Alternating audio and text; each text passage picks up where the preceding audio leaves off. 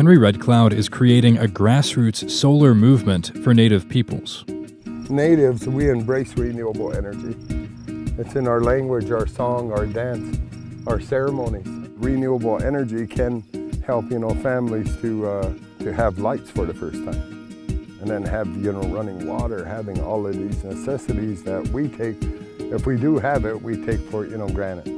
So all this week, Henry Red Cloud and Lakota Solar are training this group on how to capture and use solar energy. And the goal is for them to take that solar know-how back to their reservations and their homes all across the country.